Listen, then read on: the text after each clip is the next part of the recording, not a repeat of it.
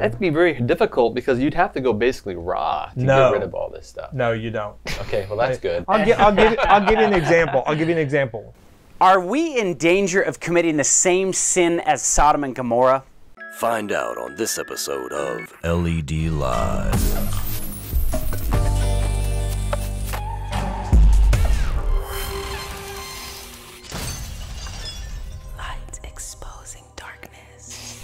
Welcome to LED Live. We're glad that you stopped by today, and we have a guest today that is not a stranger to Little Light here. Eric Wilson, thank you so much for coming back and blessing us. Scotty. Hi, Candy. Hi, Brad. He's basically family. We talk all the time, so it's awesome to have you come back on and bless us with yet another show, and we welcome you back. Well, it's a blessing for me to be here. So I'm intrigued by today's topic here. You know, obviously holding out an apple is a bit of, are we taking this sin? Are we taking the lies of the devil? What are we going to talk about today? Well, we're going to talk about appetite, and we're going to talk about what that word means, because there's a lot more there than most of us realize. So anyway, I hope that this will be a blessing. I know it will for those that are watching. So let's get started. Let's jump in. Appetite, Satan's strongest hold upon mankind. The Bible tells us something in 1 Corinthians 3, chapter 3, verse 16 and 17. It says, "Know ye not that you are the temple of God?"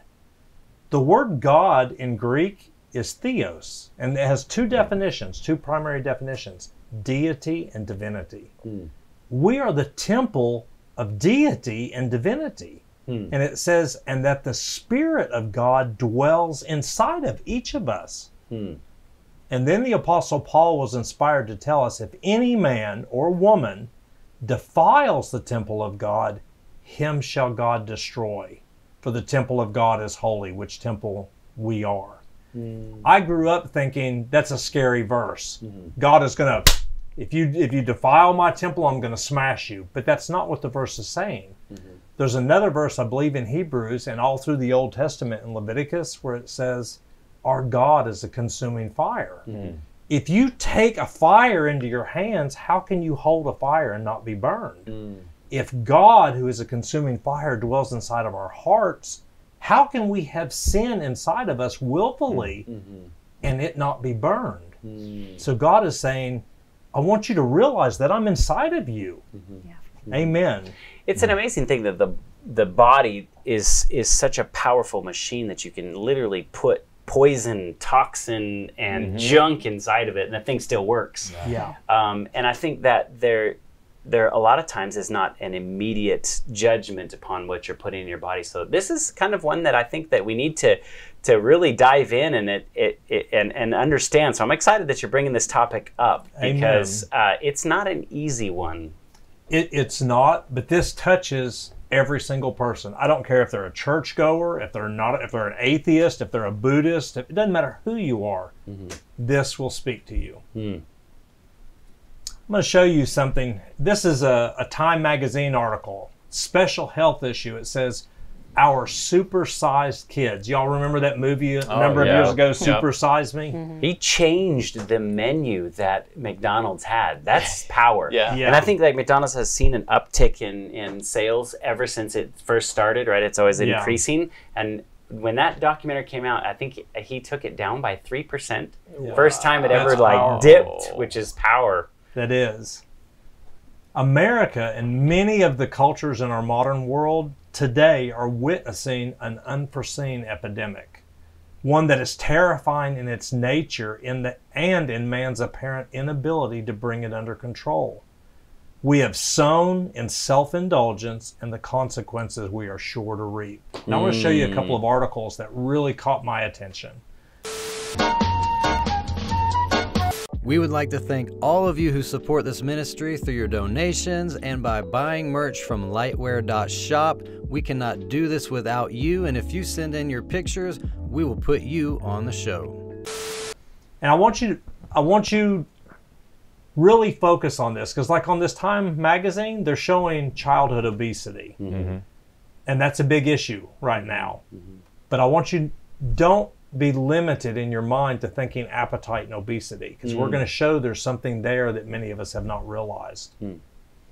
This is from CNN News, their health program. It says the current state of childhood obesity in America. They showed that according to 2016 and 2017 data, Mississippi was rated as being the highest percentage of childhood obesity. They were at 26.1%. Wow. 26% of the children that live in Mississippi are obese. 1 out of every 4. That's terrifying. And I'm not judging Mississippi, but this is where we're at. Show you another one. This one really caught my attention. You can find this all over the news for the last 10 years. This is from a website called Task and Purpose. They're a military website. And you can find this on news from the military themselves, from the Army, from the Navy. They said the Department of Defense is a microcosm of our nation. We recruit from the nation. The Director of Health Promotions and Wellness at the Army Public Health Center said, she told the New York Times, so the nation's problems are ours as well. If the nation is becoming obese, the military is saying this affects us.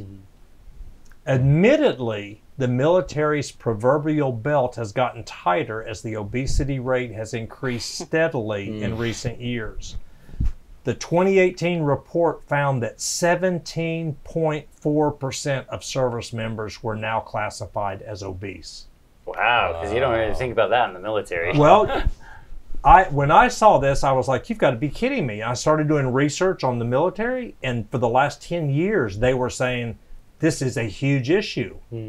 They were actually, and they had, I don't remember where it was from, but they had a recent news release, and they talked about the fact that the U.S. military said we've got concerns that if the United States had to go to war again, we would be in trouble because we can't recruit people because they can't even go through basic training. Wow. And I was like, well, my grandfather was in the military. I mean, you know, it was gung-ho. I mean, you got to be like Clint Eastwood. You've got to be able to do 100 push-ups, and it's not that way anymore. So I think that speaks to the priorities of the country. I was just watching a video on YouTube, and this woman was going through an article of a list of 30 or 31 foods that are banned in international countries but are still allowed in the United States. Skittles and these other things, just because these colors, these artificial flavors, they impact the body, even causing cancer. And she was saying, when you look at the healthcare system of the United States versus these other countries, a lot of these international countries actually pay for the healthcare of their citizens. But the United States doesn't foot the bill for people who are sick. So not only is the economy growing because people are buying the foods, when they get sick and go to the hospital, they're still having to pay for their own health care. Whereas these other countries, they're like, man, we don't want to pay for all these sick people. So let's just be more cautious about what we allow in our country and provide our citizens to eat. Same with their military, I bet. They want to keep their citizens healthy. Sure, it might be for the reson of not wanting to pay, but still, it's like, it's good for the citizens as well. So if the U.S. would hopefully get its priorities right to help keep the society healthy. I think it's fascinating. It all comes down to money. It always comes down to money. And Jesus said that too. He said you can either serve mammon or you can serve me, right? And so it comes down to what you're gonna, I mean, granted, I don't think I want my hospital run like the DMV. But at the same time, I think that it's fascinating that it's always pointing back to money. Is the primary motivator for everything in this world. Right. Yeah, you don't care if it's harming people, but you're going to put that product out there because it's cheap and lots of people are going to buy it, and you know, many people are going to get addicted to it. And yeah, there's no sort of like, you know, man, this is really harming my fellow man, like, you know. Yeah, we should have regulations on that, but we're not going to go there. Let me show you this other one. This is from the Centers for Disease Control, and this in this article, they showed that the percentage of adults in the United States of America aged 20 and over with obesity was 42.5% from 2017 to 2018. 42% of half. Americans over 20 years old are obese, are classified as obese. This is what got scarier. The percentage that included obesity and overweight in America between 2017 and 2018 was 73.6%. I believe it. That's terrifying. Wow. Yeah. Now, that being said, what we are sharing in this message today is not just about obesity. That's what people think about when they think about appetite being a problem. Fat or obese. That's not the issue. There's a bigger issue, and that's what I want to show. This is a quote out of a powerful book called Counsels on Diets and Foods, page 59. The controlling power of appetite will prove the ruin of thousands.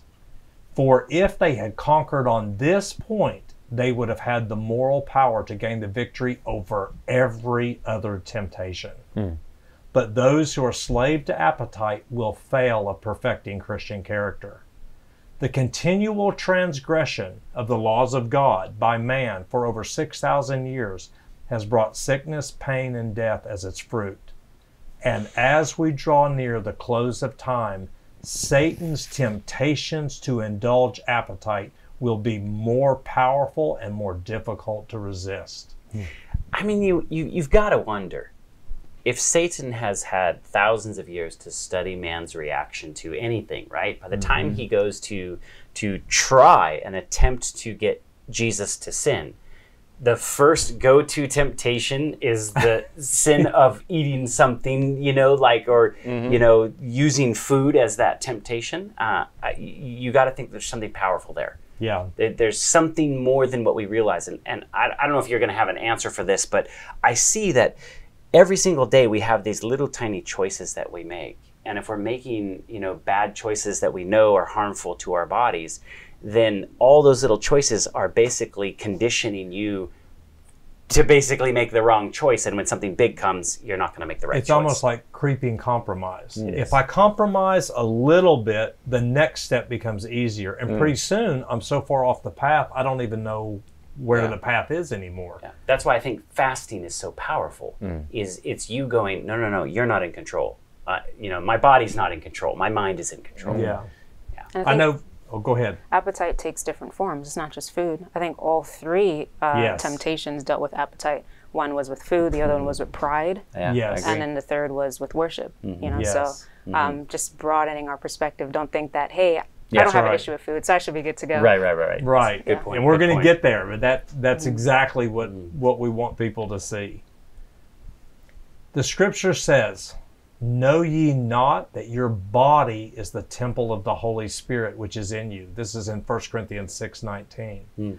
Which we have of God, and we are not our own. I mean, like when I sit down to eat, I can never imagine Jesus sitting down and eating. After he got done with his disciples, he pushes back from the table and he's like, oh, I ate too much, my belly hurts. I need a nap. Yeah. You would never see Jesus do that. Right. But yet I've found myself doing that, even as a Christian, and thinking it's okay.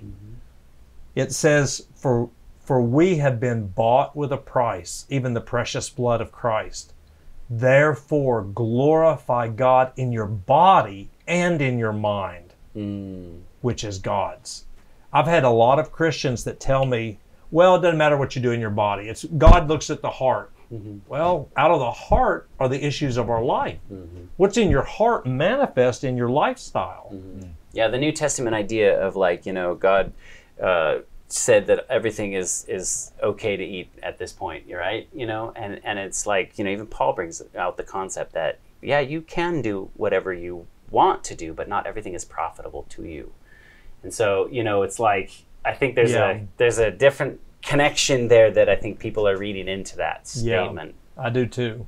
Wait, he said, say it again? You said that the New Testament says you can eat whatever you want? Well, I mean, that a lot of people in the New Testament kind of Christianity will say, you know, like everything is made like, you know, we can eat anything now.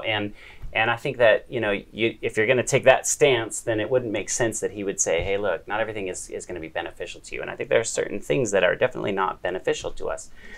The Old Testament says don't eat pork, but we know of the New Testament, I mean, just looking at the scientific evidence of what's inside of the pork, I mean, you've seen the Facebook videos, right? Where Yeah. you see the little bugs Worms, crawling around yeah. and worms and stuff like that. Yeah. So we know it's not just necessarily a spiritual thing as much as it was advice to keep our bodies healthy. Yeah, and who is it that has that dream? was Is it Peter. Peter? Peter. Yeah, Yes. Peter even interprets that later on and Yeah. says, "Hey, look, this is talking about Gentiles." I wasn't talking about food. and Yeah. people just People don't get completely to that miss part. that part. Yeah. Yeah. So Yeah. I think that's really Yeah, fascinating. I'm glad you brought that out.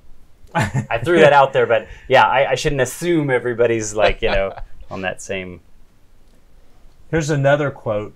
Speaking about our bodies being the temple of God, this is in a book called Desire of Ages, page 161. It says, from eternal ages, it was God's purpose that every one of us, every created being from the bright and holy seraph or angel to man, should be a temple for the indwelling of the Creator. But because of sin, humanity ceased to be a temple for God. Darkened and defiled by evil, the heart of man no longer revealed the glory of the Divine One. The Bible says that 3 times in the New Testament. 1 Corinthians 3, 1 Corinthians 6, 2 Corinthians 6. It says 3 times in the New Testament, we are the temple of God. If God says something 3 times, he's really trying to get our attention. He wants us to realize that. Then it goes on and we're told, Satan has made it his study to lay the temple of God in ruins, to obliterate the image of God, of divinity in man. And by yielding to sin, men have become defiled and corrupted. Through sin, the temple of God, which God had builded for his own indwelling and glory, was reduced to ruin, was fallen and in decay. So that means, and I've talked to you about this before, back before I gave my life to Christ, I used to drink probably $200 worth of alcohol a week. When I was drinking, I couldn't see what I looked like. But if I saw myself now, I mean, you can go by sometimes when you're driving through rough parts of the neighborhood in town and you see people that are homeless or somebody that's drunk and they're laying there with a beer bottle and their vomit on. And you look at that and Satan is mocking God. He's saying, you made them to be a temple for you. What do you think about your temple? So he's trying to destroy us, not just spiritually, but even physically, in order to destroy what God has done. I found this. This is an old picture. Has appetite become the acceptable sin? It's almost like, most Christians will say, look, I know God's 10 Commandments are important. These still stand. But food doesn't have anything to do with sin. It's like, but we avoid, or we totally are blinded to all the verses in Scripture that talk about what we put into our mouth and into our body. So this is, for a lot of people, become the acceptable sin. Now, this is where we're going to change gears. We look at this picture of this man who's gorging himself. He's got this young man on the right side of the screen who's, feeding him the Twinkies or the little snacks. And then you see his butler over on the left that's trying to pull his hand back from getting the glass of wine. And, they're trying, one side is trying to prevent this man. The other side is trying to, enabling him. So we have a tendency to think about appetite as obesity or overweight. But appetite is self-indulgence. Appetite affects all kinds of people, not just people that are... I've never been overweight. I mean, ever in my life. But I was in bondage to appetite for most of my life. I have never been overweight. And I'd go to church and sit down at a church dinner and eat 4 plates and go home and not be able to do anything for the rest of the day because my belly was so full. What do they say? Skinny on the outside, fat on the inside. So you could look on the outside fine, but how are you health-wise? Amen. Amen. And that's got a spiritual application too. You can look good on the outside. Even that's kind of concerning. Like when you go to the doctor and they're like, "Oh yeah, you're average," and sure, I guess on the one side that's a compliment, but maybe it really isn't. Going back to the statistics that you were talking about, if 73%, right, of the population is either overweight or obese, what's the average? Yeah, I don't want to be. The overwhelming is not healthy versus healthy. Right. So then when you are saying that I'm average, I don't think that's a good thing. I've known people that have type 2 diabetes and they're not overweight. Type 2 meaning, if I get this right, because I don't know it completely, but type 2 is the kind that you can prevent depending on what you eat. That's right. But they're self-indulgence. I'm not making any assumptions here, but has caused them to be this way. My grandfather had type 2. Yeah. Wow. So that helps each of us to look at this and say, it's not just people that are overweight. This is talking about each of us. Does God care what time of the day that I eat? Does he want me eating at 12 o'clock at night? Does he want me eating, and I'm not saying for people that work third shift. I mean, that changes your schedule, but we've got to ask ourselves that. And this is funny because you see this lady gorging herself, and so it's good. probably nighttime. And then this is always what happens afterward. Always. And we're going to do another program, maybe it'll be the next one, that's going to deal with the science and sorcery of appetite. And we're going to show why people get addicted. We're not going to go there on this one. But this is what happens. This is the same result as somebody that does cocaine or heroin or some drug. They want it, they can't resist the temptation, they yield to it, and then afterward there is this guilt. Same thing with immorality or sexual sin. Or sometimes someone's like, oh, it's fine because I don't feel those things, but the body always reacts. The body doesn't have emotion, so to speak. Just like, I'm tired. Or like, oh, I'm starting to ache, Yeah. So that coupled with sometimes guilt and remorse. That's a good point. Listen to this statement. This was written by a lady in 1914. She said, one of the strongest temptations that man has to meet comes upon the point of appetite. In all ages, temptations appealing to the physical nature have been most effectual in corrupting and degrading mankind. Through intemperance, Satan works to destroy the mental and moral powers that God gave man as a priceless endowment. So intemperance leads to not being able to have the mental and moral power to fight spiritual battles, to intercede for my family. Can you explain intemperance? Yes, we'll get there. Okay. We're going to get there. A lack of self-control in all things. A lack of it's kind of like you see a lady at the Walmart or a man at the Walmart, and normally it's the mother, and she's got a screaming 2-year-old in the buggy that's pitching a fit because it wants the toy or it wants the candy.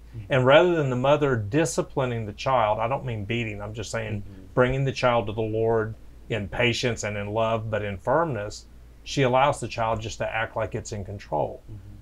Intemperance is allowing the body to tell the mind what to do instead of the body being the servant of the mind. And the Bible talks about that. The body is supposed to be the servant of the mind. And the Bible also says, let this mind be in us, which was in Christ Jesus. So if I am the body of Christ and he is my mind, I should be in surrender, willing surrender to him. Right. It says, it is impossible for those who yield to Satan to appreciate things of eternal worth. Through sensual indulgence, Satan seeks to blot from the soul, every trace of likeness to God. Sensual does not mean just sexual. Sensual means senses, smell, taste, the hearing, the feeling. So gluttony, we're just going to look at a couple of examples of this. Super Bowl parties. I mean, people like to watch games and they'll sit around and you can watch YouTube videos. People are just gorging themselves on pizza and whatever. How about family get-togethers? How about holidays like Christmas and Easter and Halloween and Thanksgiving? Do you know that is the scariest thing, is because we will sit down and give thanks to God for everything he's done for us and then gorge ourselves. And almost everybody at Thanksgiving, they're all on the couch going, oh, I'm so full. I ate too much. It was so great. It's so wonderful to be here and to gorge myself. And you know what shocked me? One time I was at my grandmother's and all our family was there and I had just done that. I'm in the living room. Everybody's just sitting around on the couch and talking and laughing and everything. And 2 hours later, almost everybody was going back in the kitchen to get more to eat. And you go, wait a minute.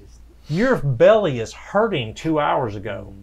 And you're going back into the kitchen. Mind over matter. Yeah. Keep it going. Yeah. How's that? I'm still confused how that's physically possible. We're gonna go in our next program on the Okay. science and sorcery. We're gonna get into why, but I'm gonna try not to do that yet. And these things in and of themselves aren't necessarily bad. Right. It's what you get into while you're in these things that Right. causes the problem. Right. You know, restaurants, all you can eat. You know, or if they bring you more than what you normally should be able to eat, and you feel like I got to clean my plate. Well, I don't know if it's because America suffers from obesity that it's changed our restaurant habits as a country.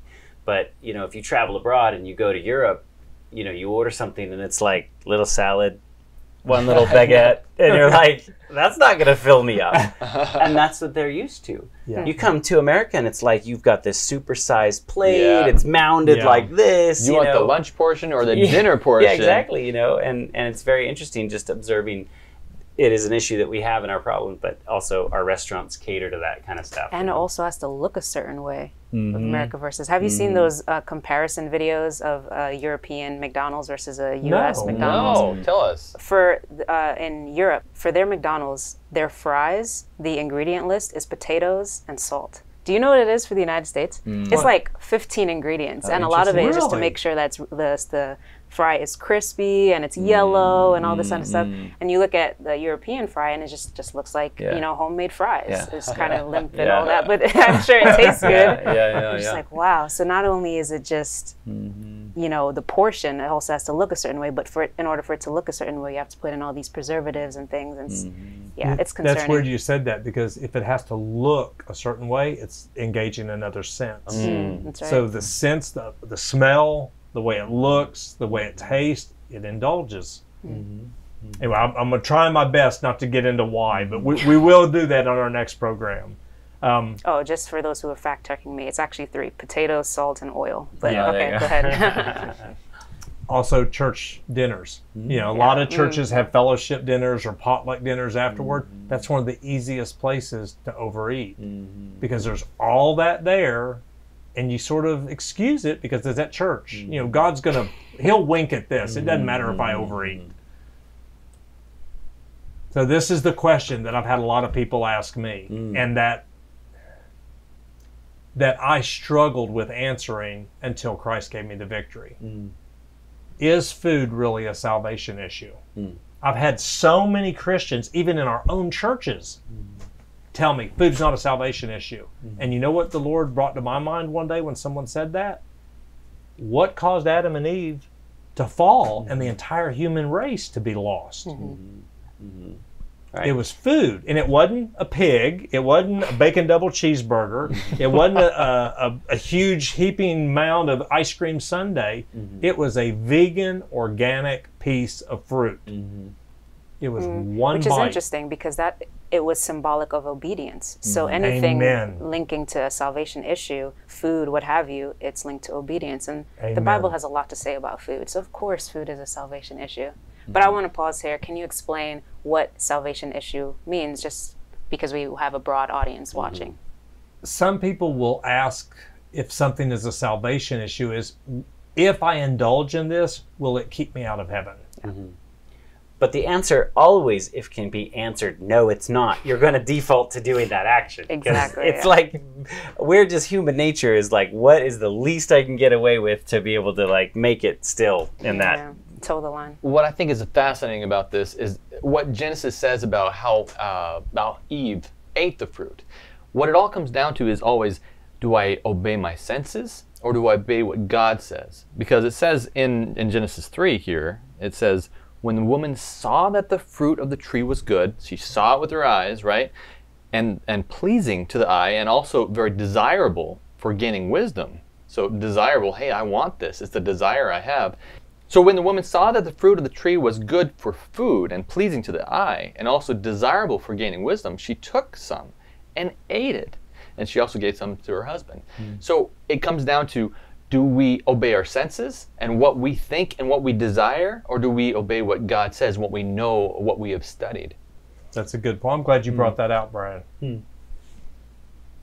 So let's just look at some examples in Scripture where appetite was an issue. The first one we just talked about, Adam and Eve and the fall of mankind in Eden. Noah's day, and we're going to show this. Sodom and Gomorrah. That's what you were talking about. You know, are we going to fall temptation to that same sin of Sodom and Gomorrah?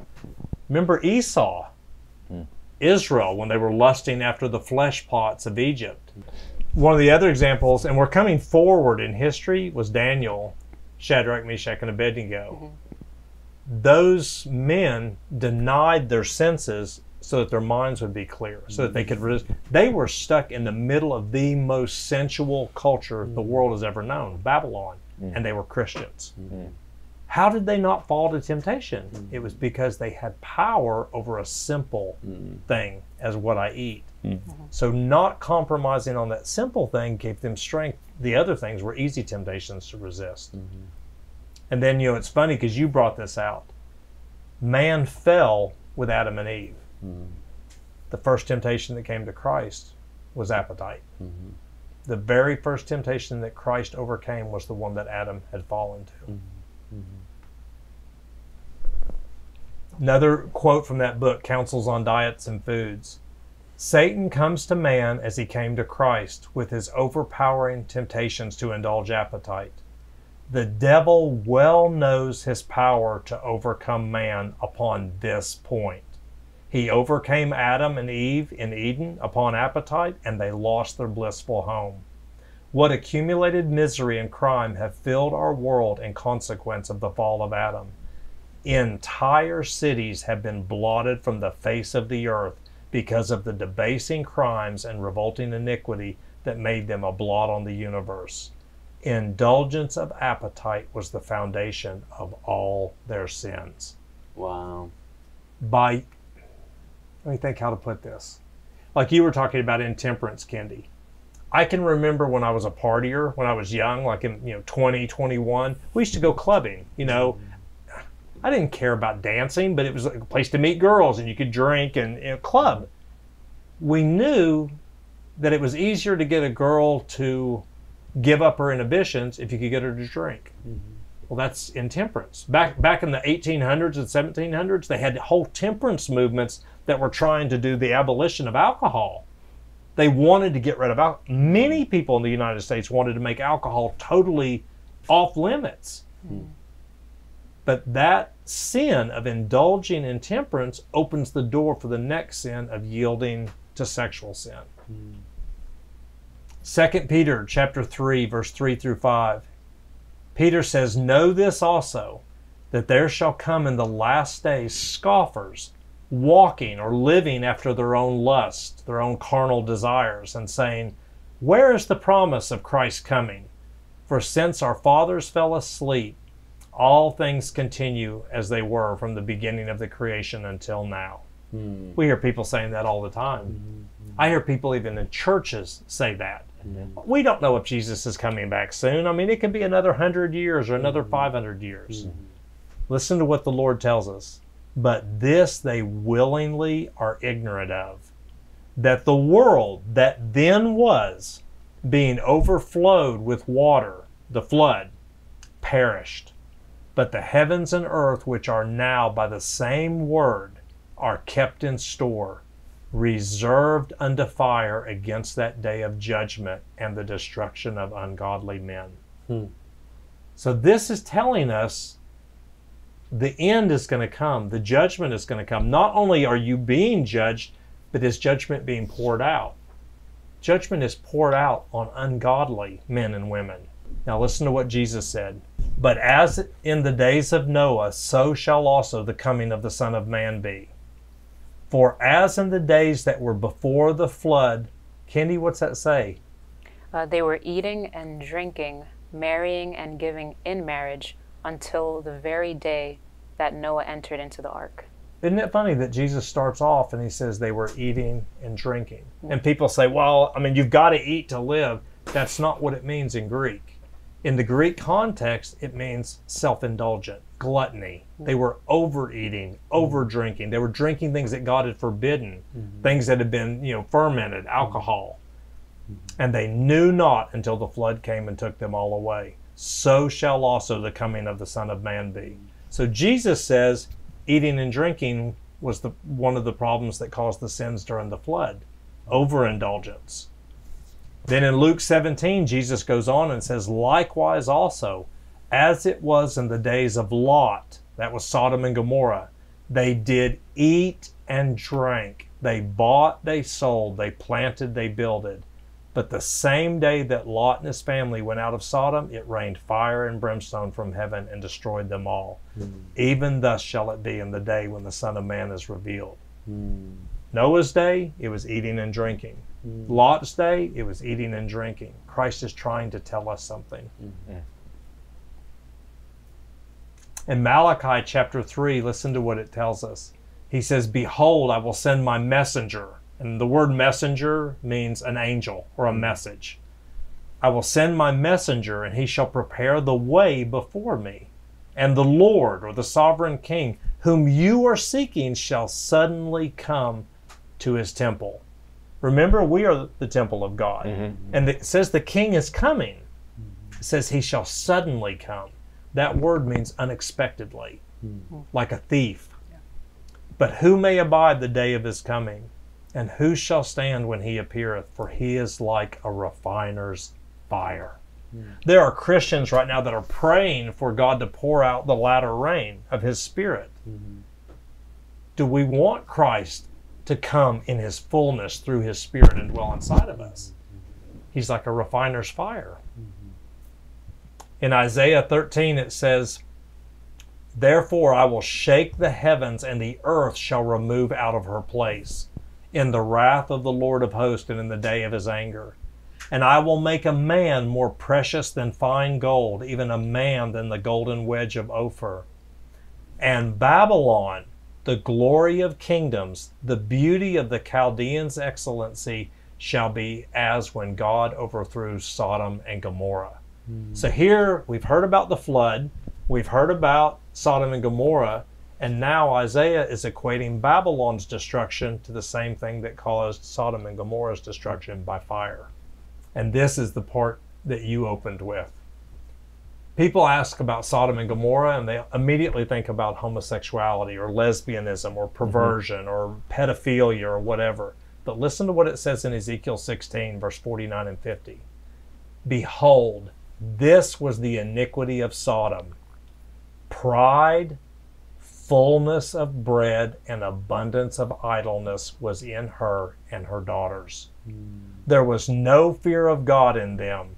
Yea, they were haughty, and they committed abominations before me as if I could not see them. I see. So we focus on the effects, but this is the root. This is what led them. That's to right. where they were. Yeah, there you go. The fullness of bread is what led to all the other results that you just described. The foundation.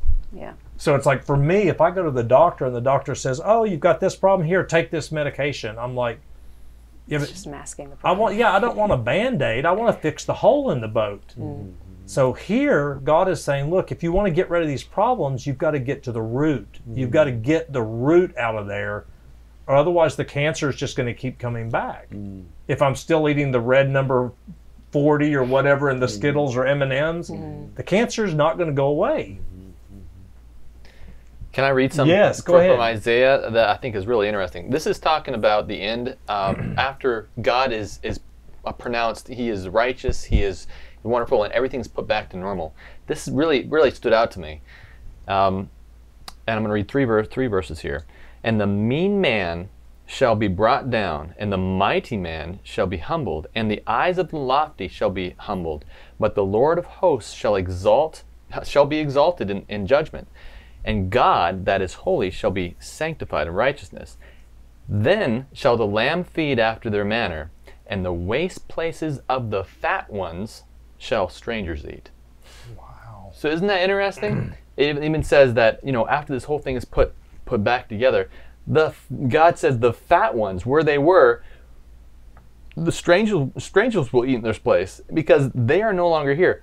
In Bible times, and back in the olden days, it was thought to be, you looked wealthy if you were big. In fact, now today when you see the cover of those magazines you see when you're checking out the grocery store, right? Well, what do you see as the womanly figure on the front of those magazines? It's really skinny, and we consider that beautiful. Back then, they considered beautiful, plump, and large, because it meant you had a lot of money and you were very wealthy and you could afford to feed yourself. God says, no, that's not the way. Amen. Interesting, huh? That is interesting. That's very interesting. So Malachi talked about this messenger that God was going to send before the king returns. We know that's Jesus. In Revelation chapter 14 and Revelation 18, it talks about there being 3 angels that come down from heaven right before the second coming of Jesus. Look what it says about the second angel. And this is referenced in Revelation 14. I'm going to read from Revelation 18. It says, "After these things, I saw another angel come down from heaven, having great power, and the earth was lightened with his glory. And he cried mightily with a strong voice, saying, Babylon the Great is fallen, for she is become," what's that say, Candy? The habitation of devils. "And the stronghold of every foul spirit, and the cage of every unclean and hate-filled bird." Babylon is full of demons. Jerusalem, which is God's people, are filled with his spirit. Then look what it says. "For all nations have drunk of the wine of the wrath of her," what's that say, Brad? Fornication. All right, that word, mark that down. If you're watching this, mark that word down, fornication, and watch what the Lord shows us. They've drunk the wine of the wrath of her fornication, and the kings of the earth have committed fornication with her, and the merchants of the earth have waxed rich through the abundance of her delicacies. And there's different ways that we could look at this, but since we're focusing on appetite, keep that in mind. "And I heard another voice from heaven saying, Come out of her, my people." And this is not just talking about Rome or someplace in the Middle East. He's saying, come out from the world. There's 2 kingdoms, Babylon and Jerusalem. You want to be part of Jerusalem, not part of Babylon. He says, "Come out of her, my people, and be not partakers of her sins, and receive not of her plagues, for her sins have reached unto heaven, and God hath remembered her iniquities."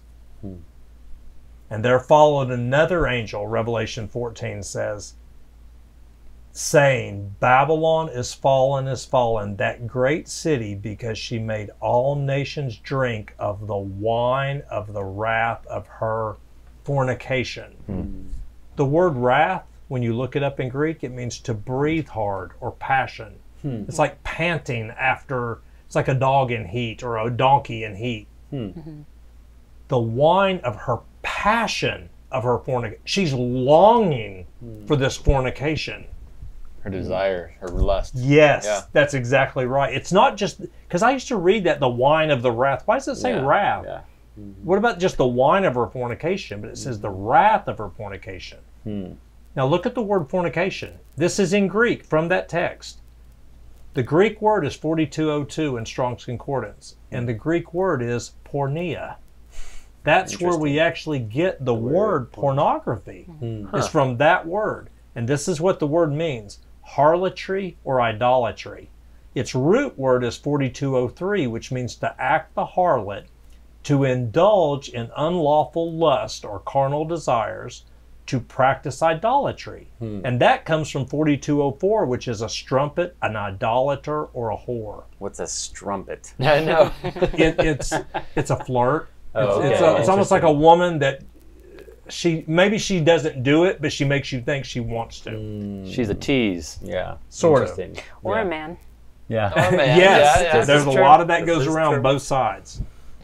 But the point being here is that it says Babylon had made the nations drink of the wine of the wrath of her fornication. Yeah. And when we look at fornication, to indulge in unlawful lust or longing or desires, to pant after something. Hebrews chapter 12 says, "Follow peace with all men and holiness, without which no man shall see the Lord." That's a strong statement. Holiness, without which no man or woman shall see the Lord. Watching diligently, lest any man fail of the grace of God. So if somebody says, "I can't overcome that," you're failing of the grace of God. The word grace doesn't just mean mercy. It means the divine influence of God upon your heart. That's what the word means in Greek. Then it says, lest there be any root of bitterness. The word rebellion and bitterness are synonymous in the Hebrew and the Greek. Lest there be any root of bitterness springing up, lest there be any fornicator or profane person like Esau was, who for one morsel of food sold his birthright. You and I are sons and daughters of God. Are we willing to sell our birthright for one bite of food? Esau did. Food. People will say food's not a salvation issue. It was for him. In 1 Samuel it says, Samuel was speaking to King Saul, and he says, hath the Lord as great delight in burnt offerings and sacrifices as in obeying the voice of the Lord? Behold, to obey is better than sacrifice, and to hearken than the fat of rams. For rebellion is the sin of witchcraft, and stubbornness to resist God is iniquity and idolatry. When you look up the word rebellion, that's the Hebrew word, bitterness. Bitterness. So we look at Esau, and when I first read this, I was thinking Esau, there's no mention in the Bible of him committing fornication like immorally, sexually. But God says him choosing his belly rather than choosing to obey God was fornication. He tells us that in the Old Testament. He says, you adulterers and adulteresses, why are you cheating on me? You've chosen another. This is 1 Corinthians chapter 6 and chapter 10. Listen to what the Lord says in the New Testament. Meats for the belly, and the belly for meats. And the word meats there is foods.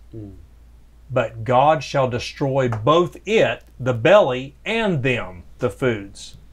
For the body is not for fornication, but for the Lord, and the Lord for the body.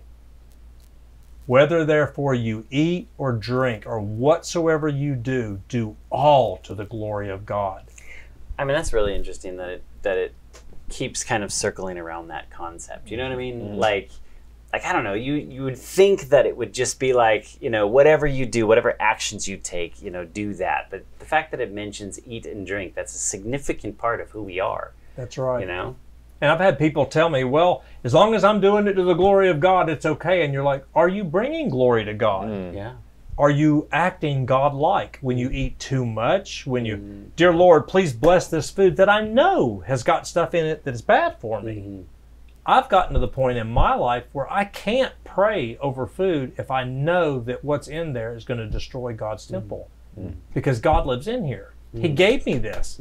Jesus had to die on the cross to give me a life today. Dear God, please bless this red number 40. And God is thinking, he's not mad, but he's just like, Eric, where's your heart? I'm like Esau. Luke 17, Jesus said, remember, the kingdom of God is within you. If I won't let Christ, who's the Word of God, reign inside my heart, he's like, don't you remember? My kingdom is inside you. Who else is on the throne? The Apostle Paul goes on and he says, but many live, of whom I've told you often, and now tell you even weeping that they are enemies of the cross of Christ, whose end is destruction, and whose God is their belly, and whose glory is to their shame. Remember it says, do all to the glory of God? They say, I'm glorifying God. He says, their glory is to their shame, whose affections are on earthly things rather than eternal. That's interesting. Sorry, I'm still stuck on red 40. What's wrong with red 40? Red number 40 is a food dye that they know causes cancer. Yeah. Really? They know yellow it beyond 5. Those two. Which one? What's the other one? Yellow 5. I didn't know that one. I mean, and you think these are just colors, but no, they're chemicals that do lead to cancer, and that's in Skittles, even coffee creamers. Still to this day? Yeah. Yeah. I Well, think in this country, I but think there's M&Ms, Skittles in they use other that state, too. in I know other Mountain Dew has a lot of yellow fiber. in other countries, and they just change the ingredient. So it's still the same color, but it's a different ingredient. But you know, Red 40 is cheap. Who cares about people's health, right? Yeah. I'm sorry. No, that's fascinating. I didn't know anything about. It's interesting that you bring that up though, because my mother's close friend is actually allergic to a Red 40. She can't have anything with Red 40. Wow, praise she the will Lord. swell up and all this other stuff. And so I always remembered that. And so when you said Red 40, I was like, that's what Marilyn had. Wait, what's wrong with Red 40? She must have fun at the grocery store, like reading all those labels. And Do you know what I have found for me? I look at it and I say, did God make that? If he didn't make it, I don't need to eat it. If it's got some name on it that I can't pronounce, it's funny because you can look at some stuff even from other countries and you're like, well, that's a real food. Boy, But then you can look at some other stuff that you go, somebody came up with this in a lab. I don't want to eat it. You're attacking a lot of veggie meats right now. Well, how do I know. That'd be very difficult because you'd have to go basically raw to get rid of all this stuff. No, you don't. Okay, well that's good. I'll give you an example. I'll give you an example. And don't anybody get mad at me, but just give you an example. I don't eat meat. I gave the meat up when I was probably 23, 24, and I've been a lot healthier since I did. But before that, I ate anything that wouldn't run faster than me. I mean, if I yeah. Anyway, when I first was like making that transition off of meat, I used to buy some burgers, and I'm just going to use like a Boca burger or something. They've got like the #1 ingredient in it is gluten. I mean, like, okay, that's not the best thing in the world for me. And then it's got all this other stuff and salt and oil and MSG under 300 different names. And, Yeah. well, then I found another company called Amy's, and I'm not doing a sales pitch, but they make a veggie burger that has no gluten in it. It has no tofu in it. It has, all it is vegetables. And I was like, and it's organic. I eat that, it tastes even better than the other one, and I'm at least taking something that, hey, God made this. Fascinating. I don't want to eat something that was developed in a lab. I want to eat something that came off of a tree or out of the ground or, you know, that was meant to be eaten. Anyway, I don't want to go into that. We're gonna show some clips, hopefully in our next program, of some food, what do they call it? Food scientists, and what they do to actually make food taste the way it tastes. And when you find out what they do, it's shocking. Yeah. Jude chapter 1. It says, remember ye the words which were spoken unto us before by the apostles of our Lord Jesus Christ, how there should be mockers in the last days, who walk or live according to their own ungodly desires. These are they who separate themselves. They are sensual, not having the Spirit. If you look up the word sensual in Webster's, it means gratification of the senses, the indulgence of appetite, fleshly, devoted to the pleasures of sense and appetite, voluptuous, lewd, or carnal. That's our world today. Intemperance of any kind is the worst sort of selfishness. Those who truly fear God and keep His commandments look upon these things in the light of reason and religion. How can a man or woman keep the law of God, of divinity, which requires a man to love his neighbor as himself, and yet indulge in temperate appetite, which benumbs the brain, weakens the intellect, and fills the body with disease? Intemperance inflames the passions and gives loose rein to lust, and reason and conscience are blinded by the lower passions.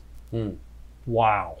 You can really see that. You ever see someone or a group of people argue over the last piece of broccoli? But what about it if it's a chicken wing? You know what I mean? Right. Oh, well, you're right. It's a whole thing. Or like, you know, the church line, as you were saying, like praying over the Red 40, but even saying a prayer after arguing in the line because you want such and such a food and things like that. And it brings up these texts in Proverbs and Psalms. You know, the Lord is far from the wicked, but He hears the prayer of the righteous. And if I regard iniquity in my heart, the Lord will not hear me.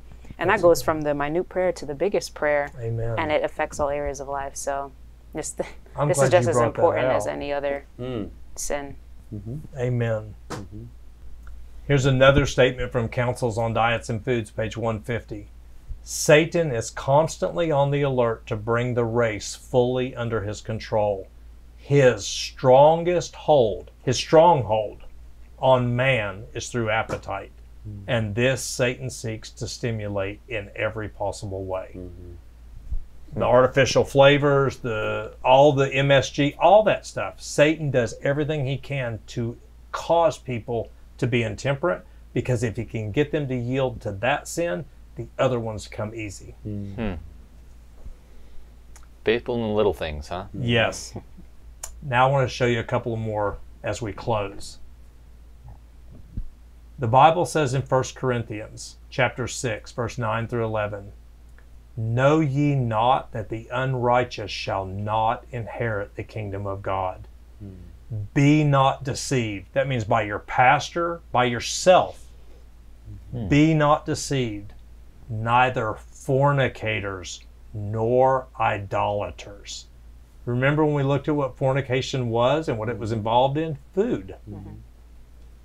Neither fornicators nor idolaters, nor adulterers, nor effeminate, nor abusers of themselves with mankind, nor thieves, nor covetousness, nor drunkards. People will say, I don't drink alcohol. Let me tell you something. If you take a child and you give them a bowl full of crispy whatever, Fruit Loops or whatever, and milk. My wife is a principal of a school. She's been in education, in public education, for 20 years. She said, Eric, I have almost all the teachers in grades 1st through grade 4. They all complain because the children come in and they're crazy for the first couple hours of school. Do you know why? Because when you take sugar and milk and you mix them in the human stomach, within a few hours, they turn to alcohol. That's right. It says neither drunkards nor revilers nor extortioners shall inherit the kingdom of God. You can become drunk by overeating or eating the wrong mixtures of food. If food sours in your stomach, it becomes like vinegar, which is the next step to alcohol. And then the Bible gives this promise. And such were some of you. I was that way. But now you are washed. You are sanctified. You are justified in the name of our Lord Jesus and by the Spirit of our God. Hallelujah. So there's an expectation for change. Amen. You're not just staying the same. There's not God not caring. Amen. He wants progression. He wants change. Amen. And this is that verse that we mentioned earlier. Every man that striveth for the mastery is temperate in all things. Now they do it to obtain a corruptible crown, but we an incorruptible. I therefore so run, not as uncertainly, and I so fight, not as one that beateth or punches the air, but I keep my body under, and I bring it into subjection, lest by any means when I have preached the glad tidings to other, I myself should be cast away. That was the Apostle Paul. Christ, in behalf of the race, was to conquer appetite. That's a key if you want to overcome. That's the key. On behalf of the human race, he conquered appetite. That's why that temptation was faced, why he was faced with that.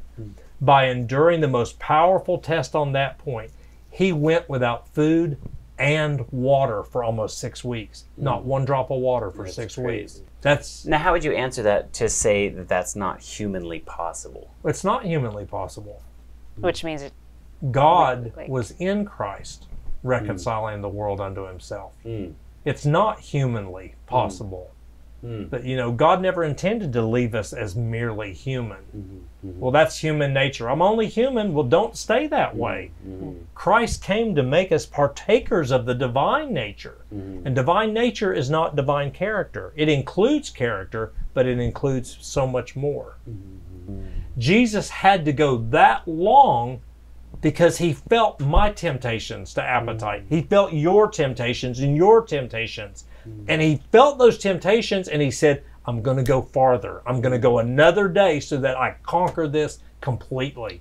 So that everybody that believes on me and lets me into their heart, my victory will be theirs. Amen. It is not Jesus' will that we should be placed at a disadvantage in the conflict with Satan. He would not have us intimidated and discouraged by the assaults of the serpent. Be of good cheer, he says, I have overcome the world. Yeah. For me, I was like, when I was wrestling with appetite, I was like, I got angry at God. And I'm talking to him because I was like, David did that. I was like, I know you overcame, but I'm not overcoming. So how does you overcoming help me overcome? And the Lord was like, I'm standing at the door of your heart. If you'll open the door, and I'm the Word of God, Jesus says, if you open the door to me, the Word of God, I will come into you. And I've overcome. And I've overcome. So if I come into you, it's like Oprah Winfrey. Well, that Spirit came into me and I did this. Or Denzel Washington, or Robin Williams, or Keanu Reeves. When the Spirit came into me, my thoughts changed. My strength changed. My abilities changed. And Jesus says, if I come into you, my thoughts will be your thoughts. My strength will be your strength. My faith will be your strength. My victory becomes your victory. Hallelujah. Let him or her who is struggling against the power of appetite look to the Savior. Remember what Jesus said? Look unto me and be ye saved. Look and live. Look to the Savior in the wilderness of temptation. See him in his agony upon the cross as he exclaimed, I thirst. He has endured all that it is possible for us to bear, and his victory is ours. Jesus rested upon the wisdom and strength of his heavenly Father. He declares, the Lord God will help me. That's how he overcame. When he was faced with temptation, he said, yeah, but thus saith the Lord. The Lord God will help me. Thus saith the Lord, I shall not live by bread alone, but by every word that proceeds out of the mouth of God. Therefore shall I not be confounded. And I know that I shall not be put to shame. Behold, the Lord God will help me, Jesus said. Pointing to his own example, Jesus says to each of us, who is among you that feareth the Lord, that walketh in darkness and hath no light? Let him trust in the name of the Lord and stay upon his God. Amen. Amen. Wow. Powerful. Man. Amen. Well, Eric, what a blessing, man. And, you know, this is not an easy topic to bring up. You know, there's a few things that you just have to be very careful. Talking about people's plate, don't touch their plate, you know. And you know what's good, though? We're not talking about it. God's talking about it. That's what I really appreciated about this is, you know, you brought it to the Bible and you really showed that, you know, this has been a struggle in a lot of different people's lives throughout the history of the Bible, Old Testament, New Testament, and I believe the same is for us today. And so thank you for bringing some clarity on this topic. I'm sure there is definitely some food for thought. I don't mean that by just a pun, but we hope you guys were blessed by today's show, and you got to check out the next show we're going to do with Eric, because we're going to get to the science a little bit. The science and the sorcery behind appetite. What makes it have such a stronghold? How is Satan using the chemicals in the human body to get us? Wow. So thank you for stopping by. I'm very curious of your comments. Please leave them below. And we just thank you guys for checking out today's show. And Eric Wilson, thank you for coming by. If you want to check out more work from Eric, his ministry is Isaiah Ministries. And he's got his YouTube page. We'll put a little link to his page as well down there. And Eric's traveled around and spoken internationally for a while on a lot of these topics. So check out his ministry. He's got a lot of great material. And we hope that you were blessed by today's show. Like this. If you like it, give it 2 thumbs up. If you want to share it, please do share it. And we just thank you guys that have prayed for this ministry, supported this ministry, donated to this ministry. Amen. You've literally kept our lights on so that we can go around and share the light with others. Thank you, and God bless. Amen.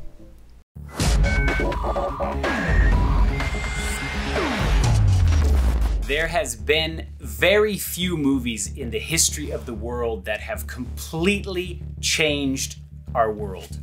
And in 1999, a movie titled The Matrix hit the world stage. These stories are often told and seen over and over again. Is it simply just to make money? Or is there something more nefarious behind it?